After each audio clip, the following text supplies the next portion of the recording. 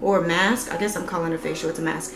And about the anesthesia. I hope that I answered your questions. Excalibur 18, thank you for letting me know that I helped you. That's all I want to do. Like, the fact that I helped one person totally makes my day.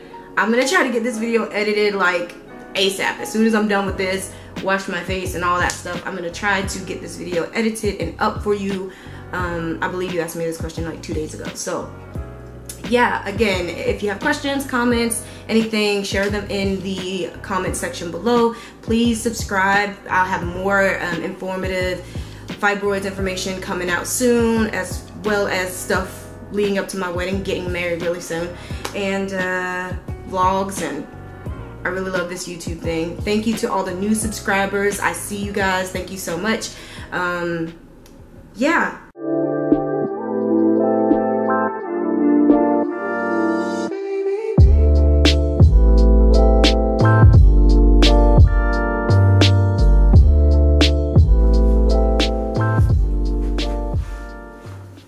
Hello family and friends, welcome back to my channel.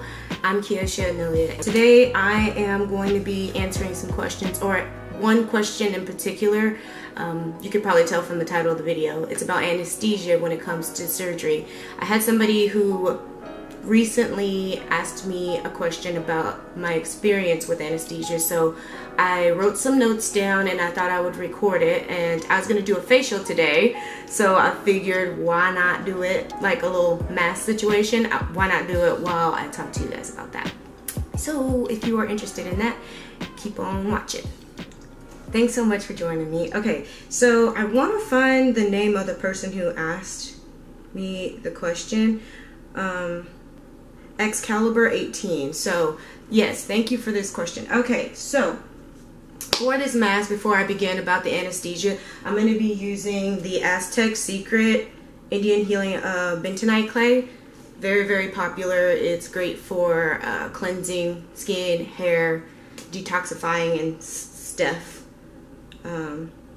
Yeah, so I've used this before, but I used it on my hair and it actually worked really well. So I don't know why I haven't done it. I might even do it again today, but I'm going to be using that with some apple cider vinegar. So I'm going to I have my bowl and everything down here. I'm going to mix this stuff up and then I'll come back to you. Okay, so I got my mixture together. I feel like it's a little on the dry side, even though I kind of like it a bit thicker. I think I'm going to add a little bit more vinegar. Yeah, I don't really like this super runny. And for those of you, if this is your first video of mine that you're watching, hi, welcome. And I just recently had surgery, so for, you know, if you don't know that, I had surgery to remove fibroids, so that's why I'm talking about anesthesia. Anyway, okay, so I wrote some notes down here. I'm going to be trying my hardest to look at y'all and not to look at the notes, but I don't know. I don't know. We'll just see how it works out, right? Okay. The first thing was that the anesthesiologist came in to talk to me. Oh, by the way, if you're doing this, do not mix this with metal. So I guess it kind of squashes the effects of it. So the anesthesiologist came in to talk to me and he asked me some questions. Stuff like my experience level with anesthesia, my level of comfort and stuff, you know, how comfortable I was with going into anesthesia. So that actually helped a lot to know that, one, they cared and that it mattered. He also went over my health history and stuff like that, because obviously there are risks involved when, and I like that he did that himself, that he didn't just read the chart, you know, he actually came to try to talk to me and get to know me. Ooh, this is feeling tingly. Okay, also, I asked him about nausea, because that was one of the main concerns that I had, was that I was going to be nauseous when I come out of anesthesia. I mean, one of my secret fears was not waking up, but I'm sure that, you know, in healthy people that's so uncommon. It's like an irrational fear. They told me that something would be put into my IV in order to keep me from being nauseous. I had heard that there was something that you could put behind your ear and like a pill that you could take or something like that, but I don't know, and I don't know if they actually put anything in my IV or if they just told me that, so I felt comforted. Let's see, what else? Before I went into the operating room, they had put in and I did vlog some of this, so if you are interested in seeing, you know, my demeanor and all that stuff, I'll make sure I link those videos so that you can join me for the experience. But I got the main IV line put in before I even entered the operating room, and it wasn't the most comfortable thing, but it wasn't a big deal. To my knowledge, they didn't administer anything until I was actually in the operating room.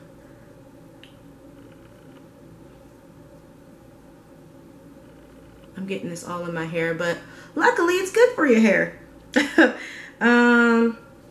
Let's see, what else? So when I finally got in there, let's get to the good stuff. When they were actually going to give me the sauce, they told me that they were going to administer some pure oxygen for me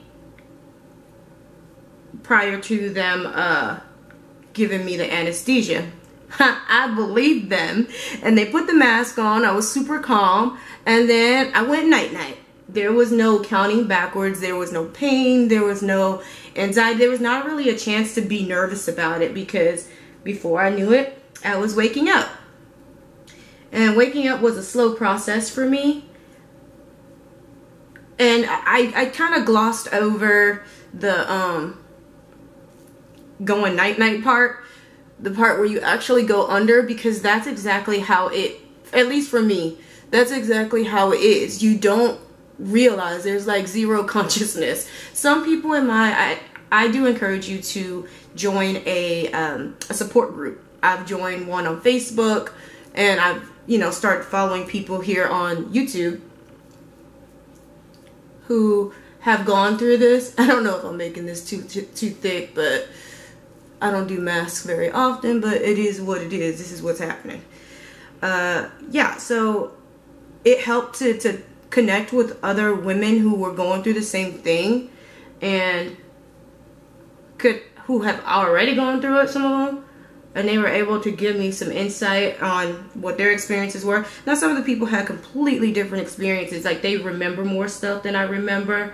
There was like counting back from 100, counting back from 10, you know, stuff that they remember that I do not remember.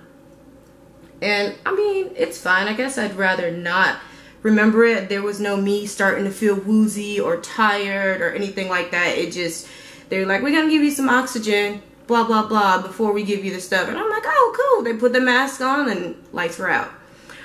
Waking up, like I said, was a little bit slower of a process. I should probably leave this alone now and let it actually dry. I don't want to get too close to my eyes. This is going to be hell trying to get off. But you know. Okay. Done. So now I can focus and I can actually go over the notes. So, the first thing that I do remember after waking up, I know that I was in recovery because they told me. I remember like a glimpse of consciousness when my face, I'm starting to talk funny because my face is starting to feel tight, sorry. But just like a glimpse of consciousness while I was in recovery. And I sort of remember like coming to, looking at this, I don't know what her position was, nurse, something, looking at this lady, and she said something to me about where I was and where I was about to go.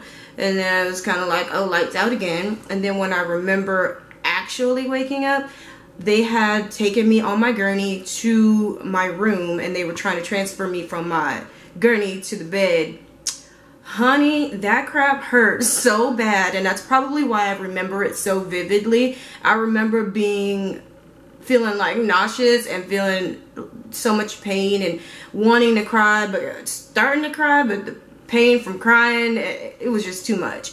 And it was actually a quick transition from the gurney to the bed, but man, it hurt. Yeah, so that was the main thing that I remember. Now, as far as them giving me stuff giving me stuff to help me, like anti-nausea medication, I don't know if they actually did that. I said that before. If they did, it ain't work because I was still nauseous afterwards. I would say my surgery started at 9 a.m. and then I remember vomiting at some point between the 2 and 3 o'clock hour. Yeah, so somewhere between the 2 and 3 o'clock hour, I actually used my little baggie that they give you for if you need to vomit. That was because you have to keep in mind, and by the way, I had an open myomectomy, so they gave me a bikini cut, like a C-section. Honey, that thing hurt. Just vomiting, oh, it was so painful. Coughing, sneezing, all of that. I mean, I'll talk about it more later, but yeah, no bueno. I was a little groggy and loopy for quite some time afterwards. I think probably for the rest of that afternoon. By the evening time, I was cognitively like normal, pretty normal. I felt like myself. And then I have footage of that, me doing my first walk, because you start to have really bad gas pains. So, or typically when you have like an open surgery, there's some gas involved. So I had really bad gas pains, and the way to help get them out is to get up and walk around. So my mom, thank you mom, I love you. She was a lifesaver. She was able to help me, encourage me, bully me. No, she didn't bully me. Into getting up and walking around. I think the nurses were gonna kind of wait for me to do it the next day, but mom was like, no, the sooner you do it, the better you're gonna feel. And she was right. Listen to your mama. So that pretty much, you know, aside from the nausea after the fact, which I don't think there was anything that anybody could do about that, myself included. And it wasn't that bad. It wasn't like I was continuously vomiting. Everybody is different, so you don't really know. You can't really say you're going to respond how I responded, or, you know, anything like that. What I ended up doing is when I had a question about anything, I would write to the girls and women in my support group and listen to all of their experiences and just kind of surmise, like just kind of take a tally of stuff and see what's most likely, knowing myself, see what's most likely to happen with me. It was all in all nothing for me to be concerned about, like, and that was the consensus, like, in the group.